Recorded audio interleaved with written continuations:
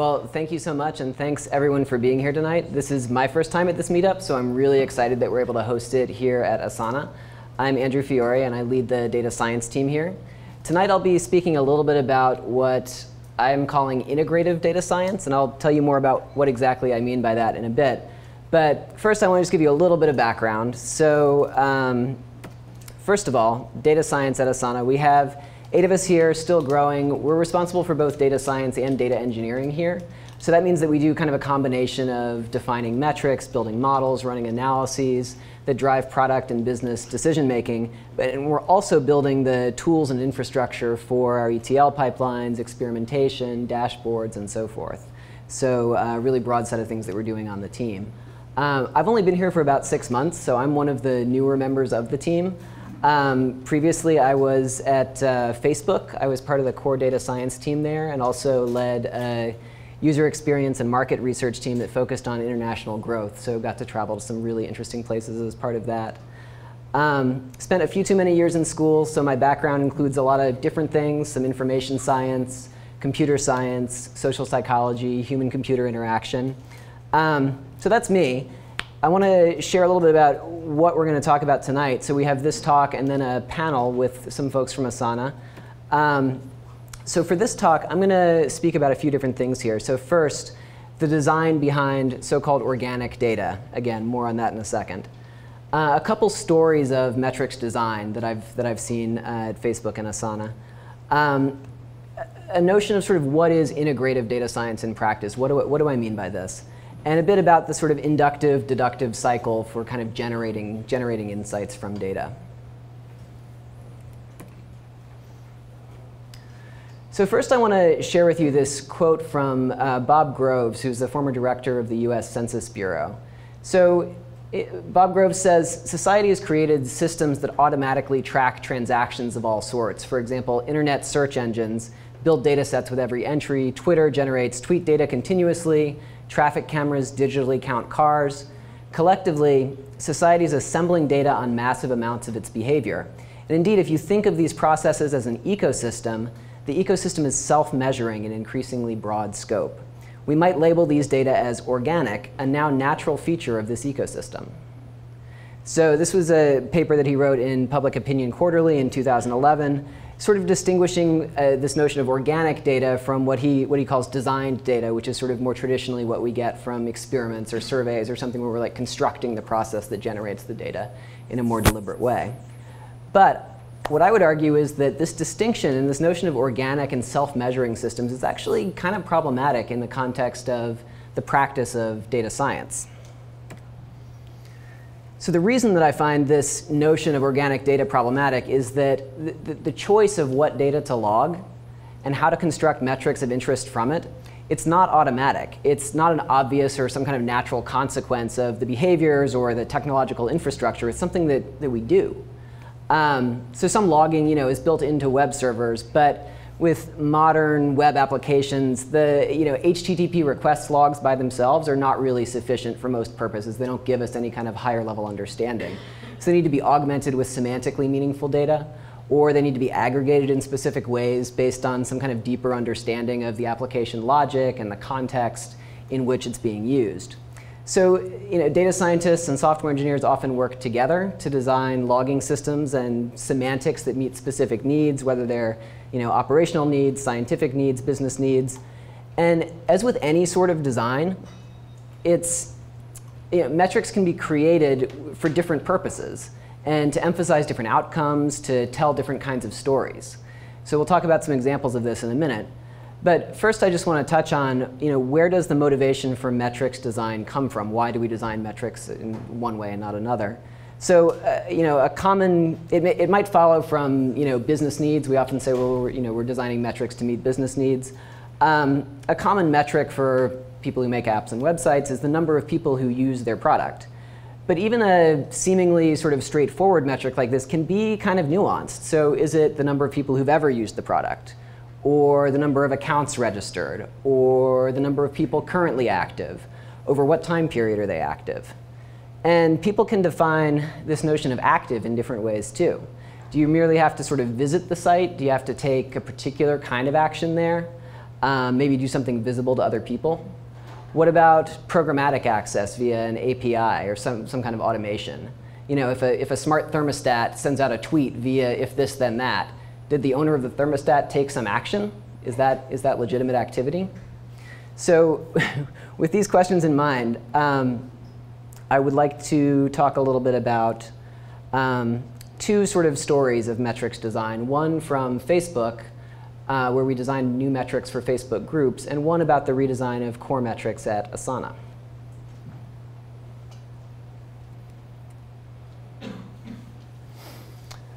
So I worked on Facebook groups for about a year. And when I started, we had some basic metrics about groups that were only sort of minimal transformations of what we would get from the production data store and the server logs. Things like how many members are in the group, how many posts and comments are there, how often is a group visited, things like that.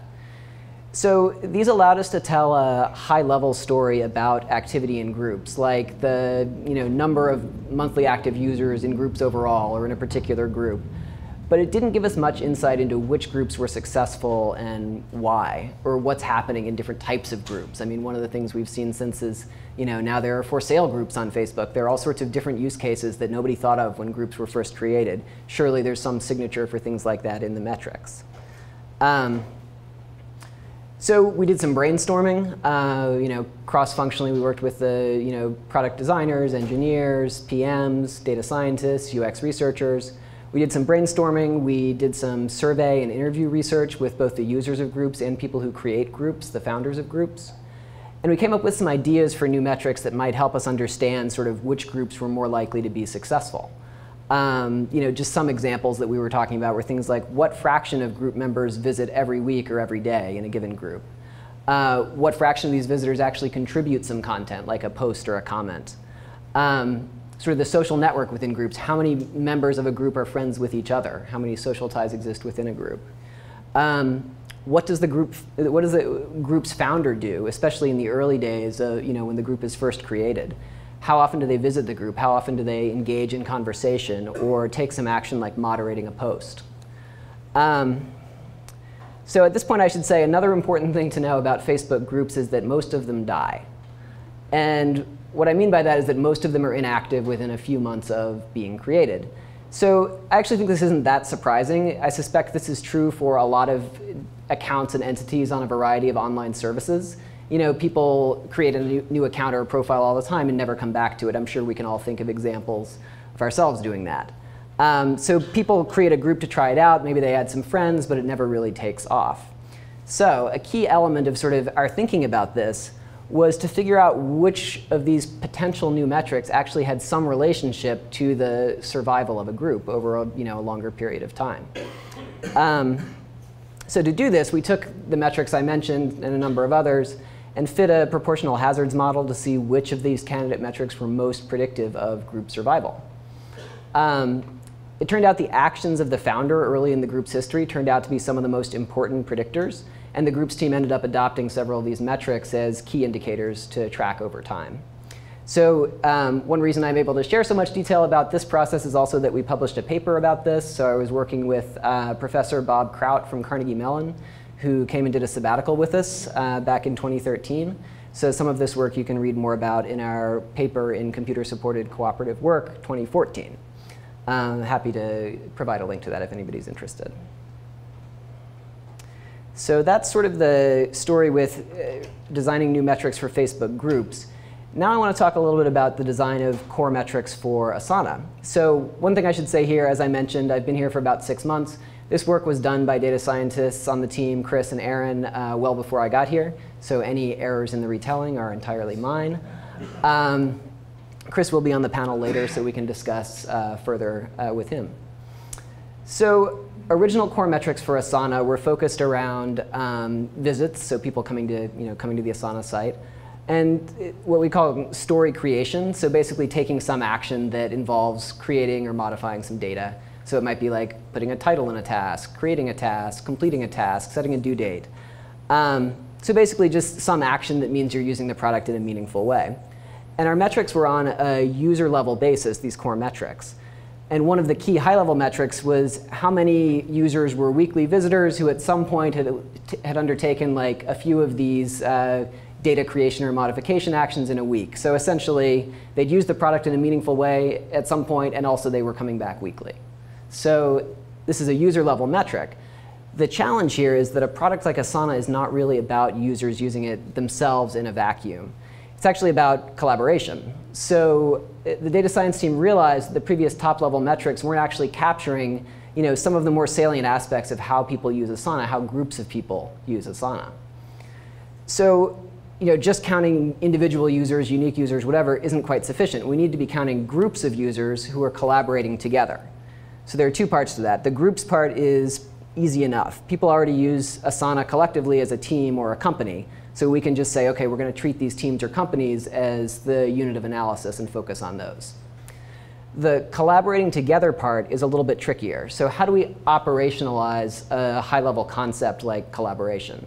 So our answer was to look for user actions that led to the creation of a notification or an inbox story for other people. So that's the key part.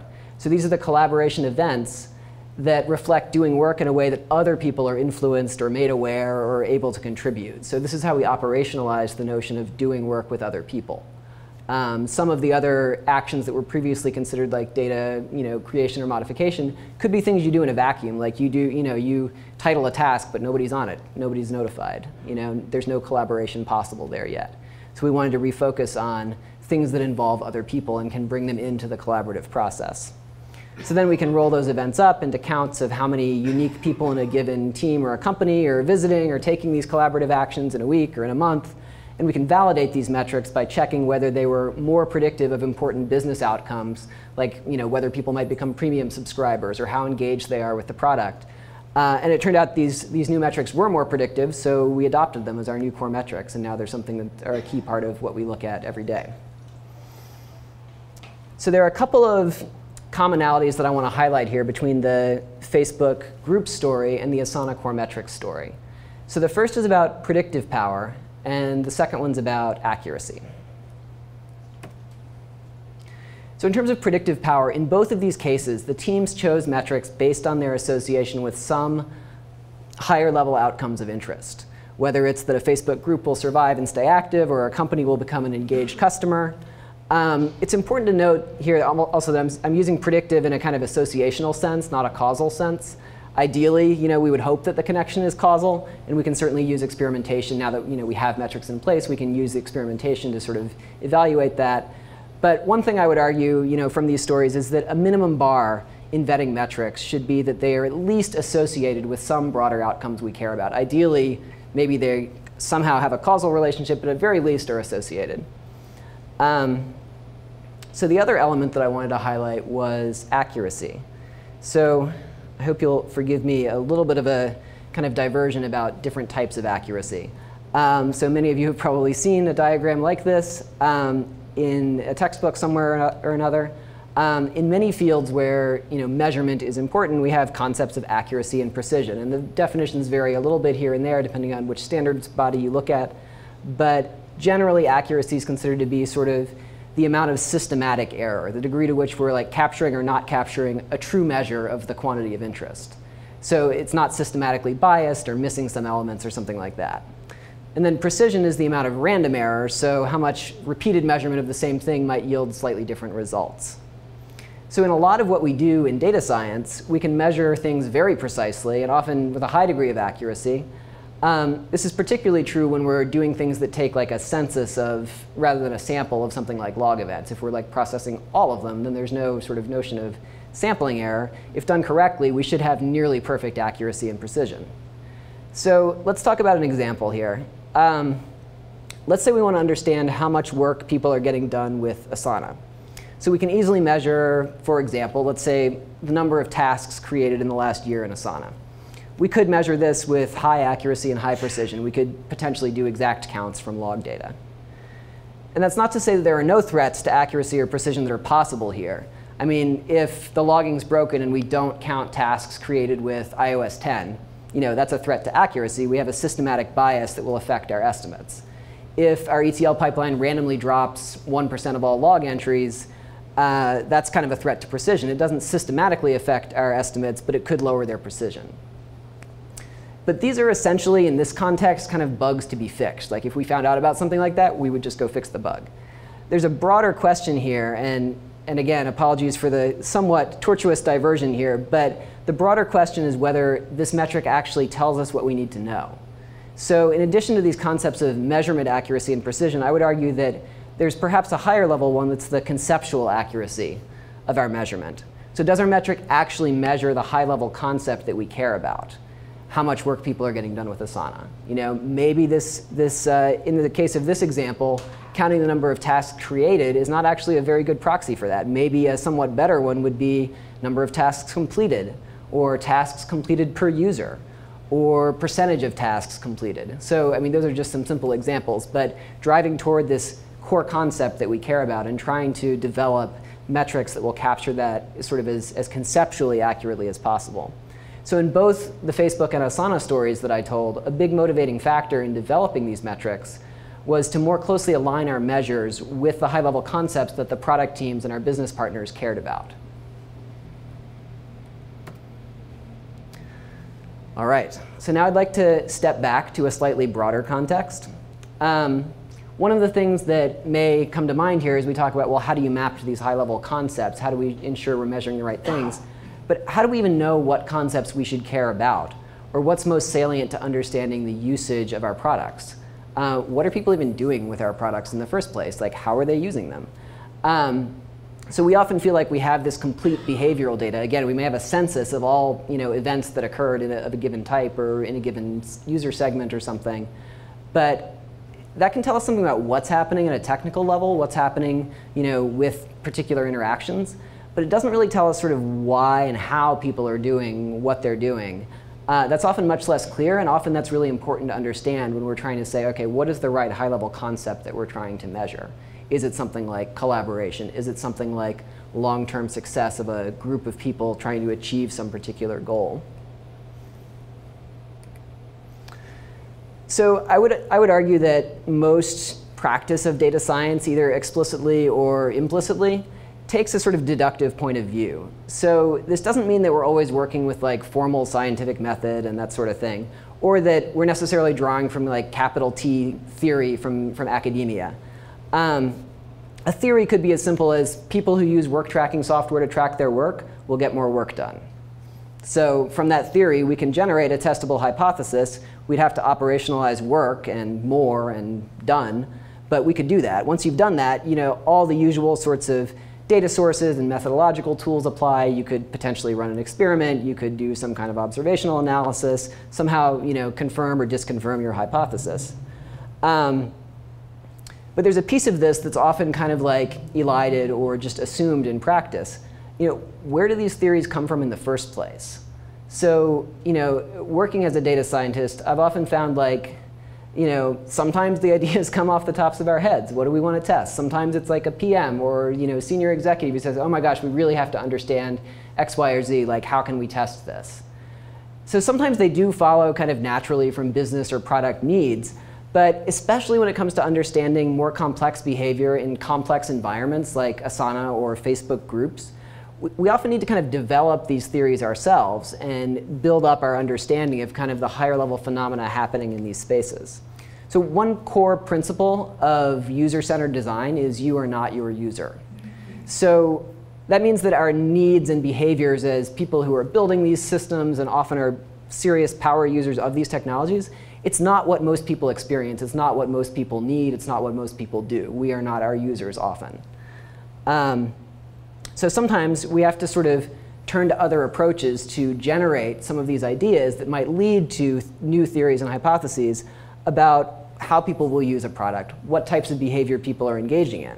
So how do we do that in a systematic way? Well, there is, fortunately, a sort of complement to this deductive approach, which is an inductive approach. So in an inductive approach, which is often, you see this in more qualitative work. So you're starting with sort of raw observations, atomic observations. These could come from interviews, from focus groups, from ethnographies, from open-ended surveys, free responses. And from these observations, many different fields have slightly different methods of kind of like identifying patterns and deriving themes from these sort of raw observations. But what that allows you to do then is start to generate new hypotheses and new theories that maybe nobody had thought of before. Maybe it's an emergent behavior, a new use case for your product that nobody had anticipated. So that's something that, without this sort of systematic approach to uncovering some of these new ideas, new potential behaviors, it's very difficult to define the right theories in a sort of top-down way in many cases. So what I would argue is that, for a truly kind of integrative data science, that you really need to have both sides of this cycle. So you have this potentially sort of ideal cycle between sort of spending time on inductive approaches and spending time on deductive approaches for a given problem space or product. So what I mean by that is that, what I mean by that is that inductive approaches, so often in industry, this is like UX research, generates new theories, generates ideas, testable hypotheses. We can say, oh, we didn't know that like people were doing X, Y, or Z with our product. But now that we know about it, we can design experiments around it. We can look for signals in the behavioral data that have been there all along, but we didn't know to look for them. So then we can validate some of these new theories with a quantitative deductive approach with all of the kind of familiar tools. So this is something that both at Facebook and at Asana, we have strong collaboration between data scientists and UX and market researchers. And it's a really, really fruitful collaboration. I mean, here at Asana, we've been able to do some cool things looking at like, OK, what are the different archetypes of users who might use Asana derived from UX research? OK, can we find signal for that in the behavioral data? Can we sort of validate and quantify the sort of conceptual notions that arose from qualitative work? And the answer in this case was yes. Similar things at Facebook. Working with the internet.org team, we were able to sort of identify, so this was an app and a website that was made available to people in emerging markets to provide sort of free access to new sources of content. And there were all sorts of interesting behaviors around like which services people were accessing and why, and like certain interactional patterns that we didn't anticipate. Looking at the behavioral data, it's totally unclear sort of what's going on, why are there like cross-national differences in how people are using the app. But as soon as we started doing field research and sending people out to observe real users in context using this product, we were able to come back and immediately sort of say, oh, let's look for like X, Y, and Z behaviors in the log data. And sure enough, we were able to find many of them. So we were able to define some new key metrics just based on kind of the intuition and observation from taking a qualitative field approach as well. So my sort of platonic ideal of this cycle is that as data scientists, we do work closely with cross-functional partners. And sometimes it's research, sometimes it's like a PM with great product intuition who is like, hey, have you guys thought about it this way? Can set you off in a new direction. So I think this kind of collaboration, this kind of cyclical iteration can lead to dramatically better sort of product results and dramatically more insightful approaches to data science, metrics that better sort of drive that success. So I will leave it at that. Happy to take questions.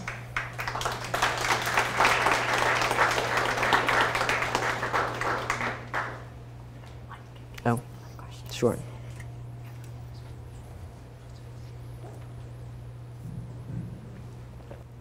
Hi, my name is Sharmista. Sorry, this may be like a very basic question, but I did some inductive sort of research just recently. It was my first time ever.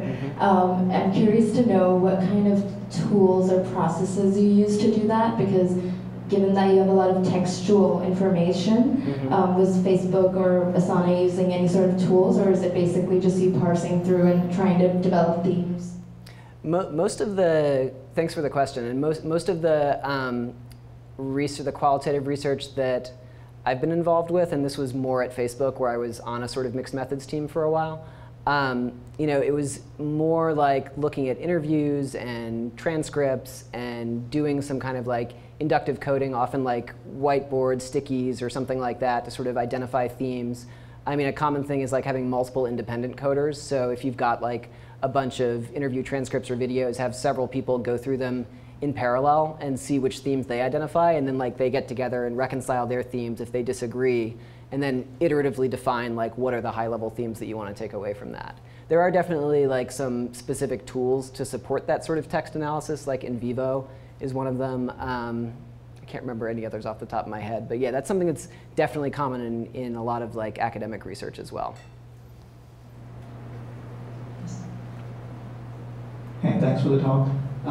So there was one situation that you mentioned, and I'm curious to know more about it. Mm-hmm. You said, as an example, you were interested in finding out, depending on the type of people who start out a group, Mm-hmm. the longevity of the group could be, predicted based on that. Mm-hmm. I would imagine that there will be a whole bunch of different attributes when you're trying to figure out the longevity of a group. Let's say you define it as greater than 6 months, greater than a year, whatever it might be as the end result. Yeah. With all these different attributes, do you like control for each one when you try to measure the predictive power? Or were you using certain techniques or tools that would kind of, just take the whole data and crunch through it and then try to come up with this? Yeah, I mean, there are a lot of different techniques you could use for that. The particular approach we used was a Cox proportional hazards model, which does allow you to like enter multiple variables in at once. So I think univariate analyses could also get you to to something similar, but obviously if there are like interesting interactions between them, it's nice to have everything in one big model.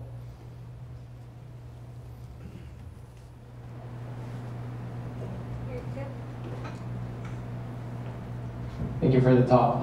I think you've mentioned that you've done a lot of collaboration with designers and software engineers and people from other departments. Mm-hmm. And I'm wondering, like, it's oftentimes like pretty hard to kind of transcend like different sectors and work together, right? So, what was like the collaboration like? Was it like how frequent was it? What was the actual things that you worked on when you were maybe when you guys gathered at a meeting room? It's a good question. So I think it depends a lot on the the stage of a product and the type of product you're talking about, like when that collaboration makes the most sense. I think often like earlier in the lifespan of a product, like more qualitative research is often done, and it can help set the design direction for the final product or for future iterations of the product. And I think that's a really good time for data scientists and qualitative researchers to get together and talk through like what are the key things to measure, what are the types of behaviors we expect, and how can we look for signals in the metrics that will give us some idea of when people are successfully doing the thing we think they're going to do.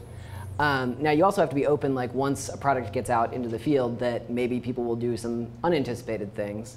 Facebook certainly is full of this. Asana, we're always surprised by the awesome and creative things that different customers do with it that we didn't think of.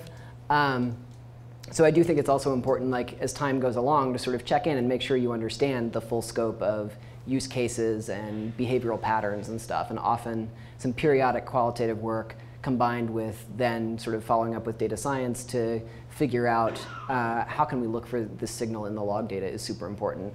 I would say like some of the specific collaborations that I can think of that were particularly fruitful were like where we say combined survey data and log data. Thinking of some examples from Facebook where we would run a survey to get some kind of attitudinal information from respondents, like what do they think about X, Y, or Z feature, or what are they doing with it, what value do they get from it, and then be able to sort of tie that back in an anonymized fashion with like some summary data about how they were using the product. And that gives us kind of the two sides of this, like both what they think and also what are they doing.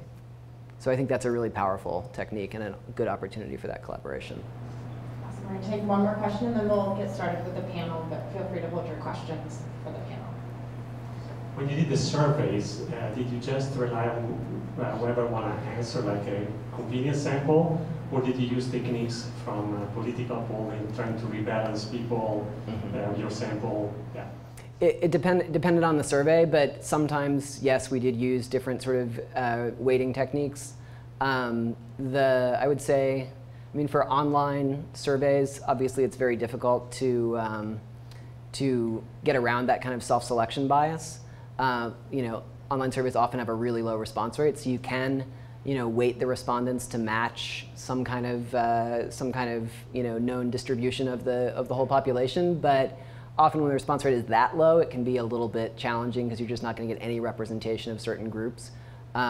Fascinating article recently about the USC political polling and one outlier who's like been skewing the results for months. Because he has a huge weight. Yeah, exactly. Yeah.